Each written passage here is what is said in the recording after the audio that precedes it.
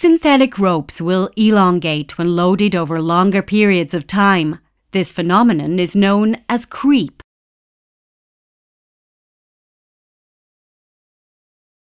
Creep is an irreversible process in which the long molecular chains slide along each other.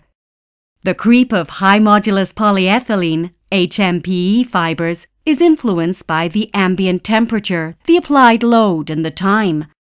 Very high loads or a high temperature will accelerate the creep process. The combination of these three factors, load, temperature, and time, determines whether creep is relevant for a particular application.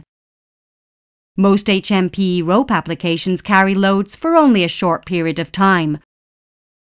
Other applications might be used at a low environmental temperature. In those cases, creep is not relevant. Creep might become an issue when the application involves heavy loads over a longer time at an elevated temperature.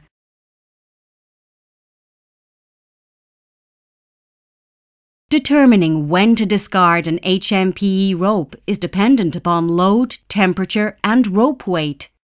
Based on extensive testing, Dyneema has developed a tool to predict creep rate and creep elongations, as well as to estimate the creep lifetime for all Dyneema fiber types.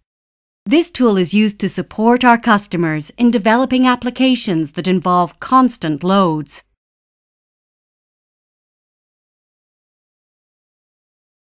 Dyneema offers a fiber portfolio with different characteristics.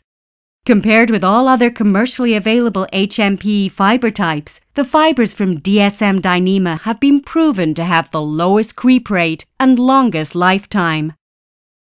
Dyneema's latest technological development resulted in a fiber that is capable of meeting the demanding requirements for permanent offshore mooring lines.